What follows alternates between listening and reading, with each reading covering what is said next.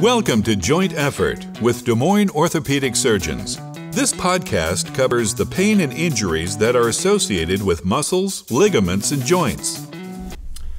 Hi, I'm Barron Bremner, and this is the 5th episode of Joint Effort. Today I brought Jeff Rodgers, who's a specialist in hand and elbow surgery and also a lot of other reconstructive surgery. Dr. Rodgers also has an interest in trauma and has written a lot of articles, including some on trying to help with the opioid consumption problems that we have here and shedding some light on that. Thank you very much for coming. Thanks for having me. Now, I know like sometimes in the winter I will have a problem, and I usually when I have a problem I call you or I text you and ask for advice.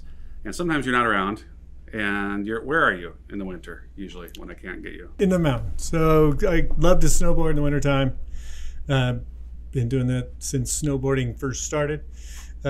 So that makes me old, but also experienced, I suppose. Yeah. So yeah, every winter at least 3 or 4 weeks out. And where is it that you like to go? Is it all over the place, or is there one special place? The Rockies. Okay. Wherever in the Rockies, I've done all kinds of experiences from, stuff at the resorts, but also backcountry hiking and climbing and doing all kinds of interesting Any things. weird like helicopter type stuff or anything like that? Yeah, last year went to Canada. Really? Yeah, it was phenomenal. Wow. It was super cool. Just the Canadian Rockies are just majestic, and just seeing them from that perspective was really good for neat. you. That's amazing.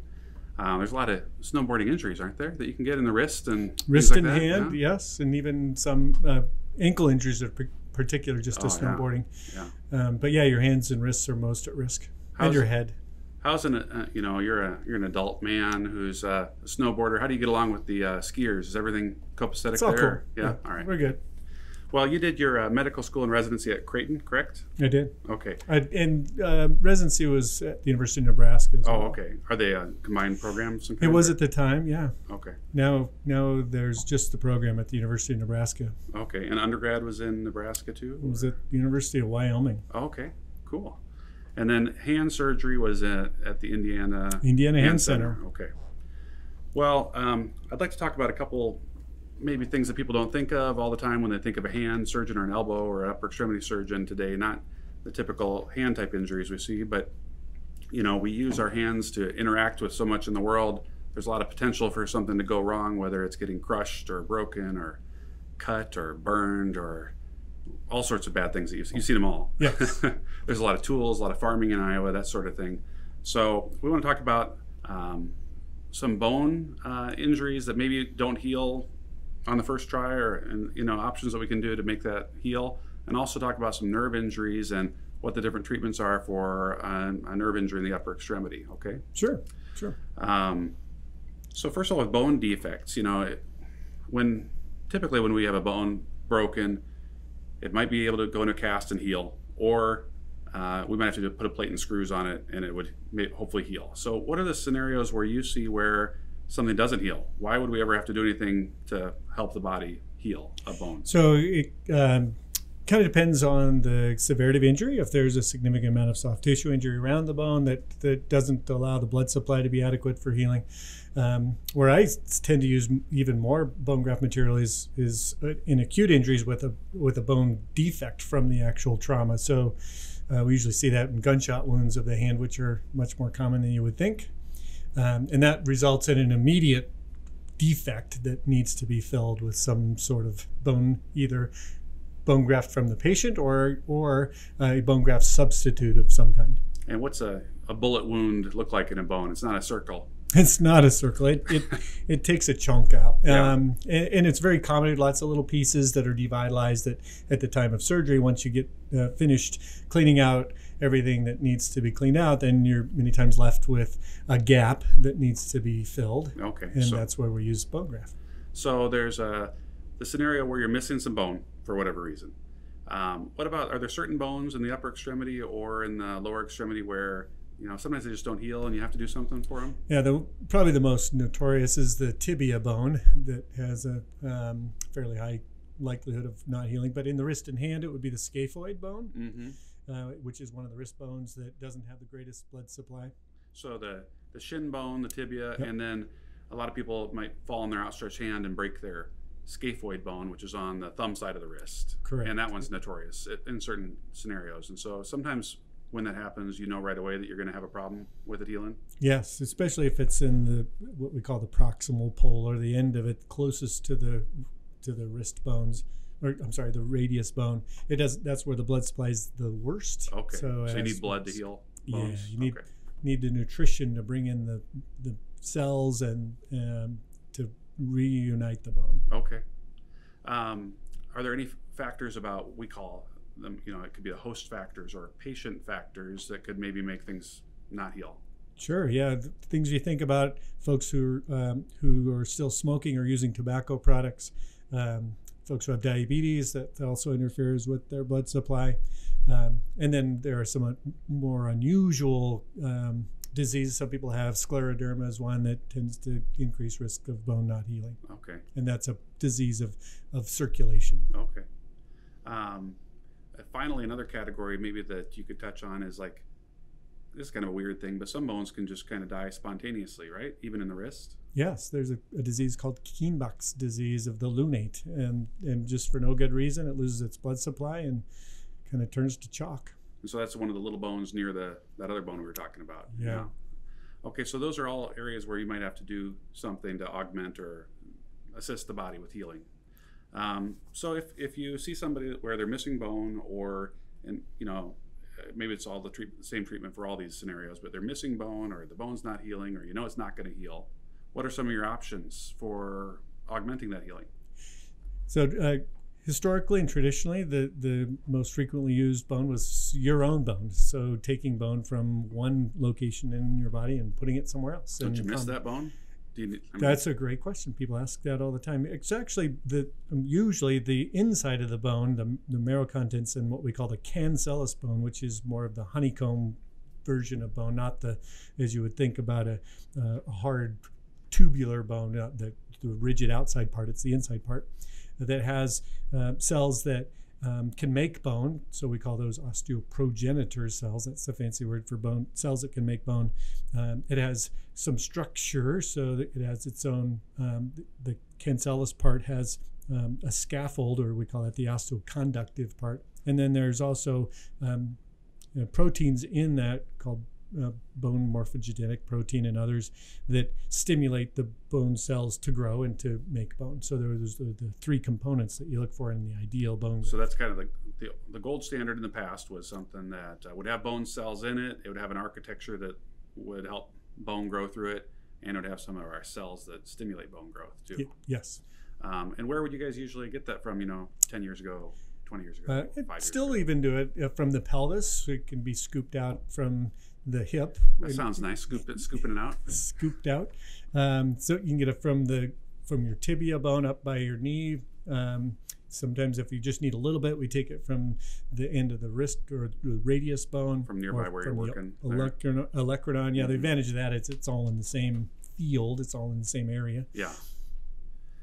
So I wasn't just kidding really about do you miss the bone, but there are probably some issues that can arise if you take bone from somewhere, a donor site. Sure, there's always donor site morbidity, or what's the downside? You have an additional place that can hurt, that could be infected, that on occasion can fail even if you take too much bone. I've seen some people who've had bone harvested from their pelvis and then they crack through what's called the ilium or the iliac crest. It can break. Oh. So there are some downsides, and there's the operative time that it takes to harvest it to consider as well. Okay. So there's the stuff that we can get from our own body to help heal, and then there's from other places too. Can you tell us maybe what allograft is? Sure. So the allograft is donor bone. So it's bone harvested from someone who's passed on and donated their tissues, and bone is one of them. It can be either just the scaffolding part, what we call the osteoconductive part, which is just the actual sort of framework, or now there's products that are out there that really have come around as people are interested in augmenting spine fusion, but now that's translating now into use in extremity surgery. And those are donor materials that still have live cells in them, which is kind of a paradigm shift in the whole bone grafting world, because now you have the opportunity to bring in those other factors that we talked about that are beneficial from your own body, but having it harvested from someone else. And by so it's live cells, but your body doesn't reject them that's like a kidney or anything like that? Yeah, the amazing part, Okay. you don't have to take anti-rejection medicines, and they're not rejected because the cells that do have antigens are all cleared out, and somehow these companies have figured out ways to preserve the cells that aren't antigenic but still make bone and make the proteins that stimulate cells to make bone. So you don't have the donor site morbidity. You don't have a reaction to the, to a foreign object or whatever. Is there a downside to things like that? Yeah, the big question out there that has not been proven in a head-to-head competition is it still as good? Now, in the lab, you can show that, yes, the cells are alive and that the proteins are there that stimulate cells to do what you want them to do, and bone grows in the lab. But I'm not aware of any great head-to-head. We're going to take 100 people and they're going to have similar defects, and you're going to either get bone from your hip or from the donor site, and we're going to see who's better. That study has not been done yet. And it might cost something too, right, to use? Yeah, there's some expense to it, but probably if you really weighed it out, the decreased operative time would offset the expense of the product. Sure. So what have you seen, kind of just briefly before we move on to the other type of injury we're going to talk about? What have you seen with results with something like that? The newer things, do they fill in large defects? Yeah, I've been tracking a case series of my own. I have 20 cases so far of the material I've been using lately, and the early results are pretty amazing. All the defects so far have healed wherever I put this material, healed at the same rate I think that normal bone in the past would have, and haven't seen any side effects or issues with the product. Oh, that's amazing. Well, great. That's what we're going to talk about on bone repair, bone defects, and their treatment. But I'd like to move on to another thing where when we stick our hand in a table saw or farm implement auger, we can get some nerve injuries too. And the nerves are the small little conduits that send messages to and from our brain, whether it's, and we'll be talking about sensory nerves, which are feeling things, and perceiving our environment, or motor nerves, which are moving our muscles and moving our body around. What type of traumatic nerve injuries do you see often? Mostly either saw injuries from table saws like you described. Around Halloween, we see lots of pumpkin carving injuries. And then gunshot wounds will also take out chunks of nerve that need to be reconstructed. Okay. So let's say it's what we might say a clean wound. You get a cut and your nerve, you've noticed that your sensation's gone somewhere in your hand. You go to the ER. What kind of timeline are you looking at to repair something like this? Is it something you have to do right then? Can you do it a couple days later? What happens? That's an urgent but not emergent problem. It's nice to get to sensory nerves within the first week or so. Otherwise, they do tend to retract, and then you have a gap that you have to deal with, and could turn from a problem that could be primarily sutured back together under the microscope to one that needs a gap filled either with your own donor nerve or an allograft or a donor nerve from a cadaver, like we were talking about with bone. The same can be said for nerve, other than the nerve allograft does not have live cells in it. That's a little interesting difference between nerve regeneration and bone growth. Bone, it grows and it's live tissue and it grows back to become bone again. Nerves, when you cut them, the nerve dies from the point the nerve is cut to the end of the fingertip, for instance. And if the nerve's reconnected, you will grow a new nerve inside the old one. Or if there's a gap, you need to fill the gap with either your own nerve to guide that regeneration, or a donor nerve that has the same little tubules that allow the nerve to regenerate. So you can you get a microscope in there. These are tiny little things, right? They're pretty small, yeah. Tiny little instruments too? Yeah, the nerves are your finger, probably the size of angel hair pasta. Okay. So imagine sewing two ends of angel hair pasta together. How many stitches do you put in two ends of an angel hair pasta then? 3? About 6 to 8. Wow. Jeez. And we use sizes of suture that are probably about the third the thickness of a human hair. Wow. And so a microscope, you don't have the special glasses. It's more than that. You need closer up than the loop We vision. use microscope. Okay, Yeah. cool. You were alluding to this, but if there's a gap, a small gap or a chronic nerve injury or a bullet injury, that sort of thing. Let's say you use your own nerves for that, but it's a bigger nerve. What do you do, to make the nerve? You want to take like a nerve from down in the leg or something, turn it into a nerve in the arm. Can you double it up or triple it up or make a bigger nerve? Yeah, so the common nerve to harvest for a large defect, for instance, in your forearm would be the sural nerve, which is a nerve on the outside of your leg. The nice thing about that is it does leave you with a numb spot on the outside of your foot, but if you're able to recover motor function in your hand, for most patients the trade-off is worth it.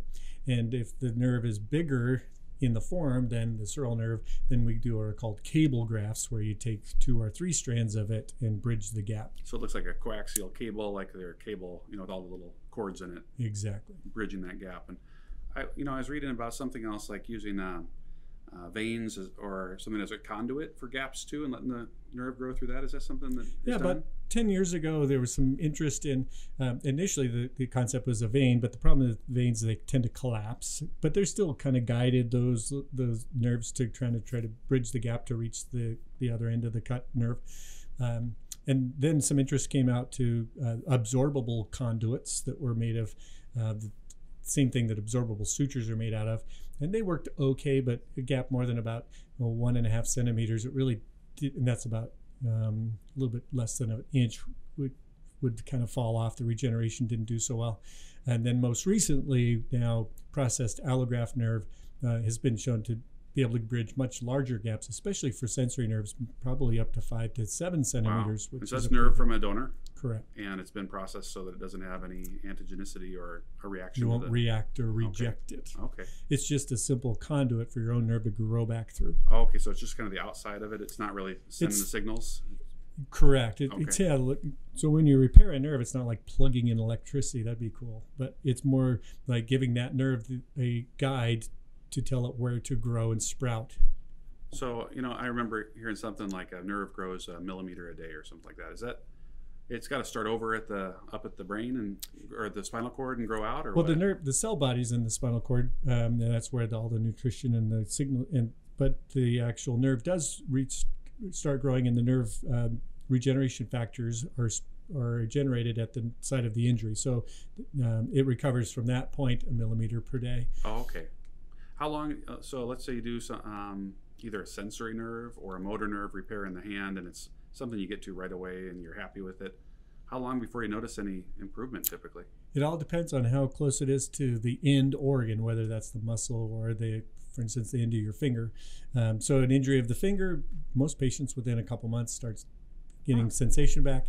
I've had some higher level injuries take 6 months to a year to be as good as they were going to get. And so there's some other injuries where you stretch a nerve called a neuropraxia, where you don't really have to do any surgery, but you kind of observe those and some of them come back. Can you tell us about a neuropraxia briefly? Yeah, the most common one that I see would probably be the radial nerve around the back of the humerus or arm bone. When folks break the humerus, that nerve frequently gets stretched because it's right on the humerus bone, but almost always recover. But it takes at least 3 to 6 months to start seeing recovery of the. And that's got, if it's injured at the mid humerus, it's got to grow from there down again or recover. Correct. Yeah, it's to regenerate. There's got to be some times when you can't fix it. There's no nerve, the motor nerve or the strength nerve doesn't work, and so you're also a hand and elbow specialist. What do you do to help somebody who needs function to the hand and you can't fix their nerves? Right. So the cool thing about the upper extremity is that there are lots of expendable motors. So you could repurpose those motors. So if you have a radial nerve injury, for instance, at the humerus that results in a wrist that drops or fingers that don't straighten, that's pretty debilitating. Hard to shake hands, hard to hang on to things.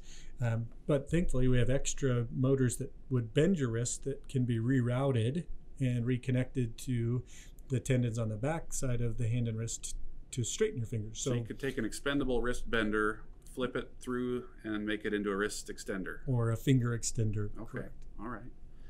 That's pretty awesome. it's pretty immediate too. You don't have to wait for regeneration. The downside is that the excursion is never as normal as it was, but it's so much better than nothing. Yeah, right. And patient satisfaction with those procedures are very high.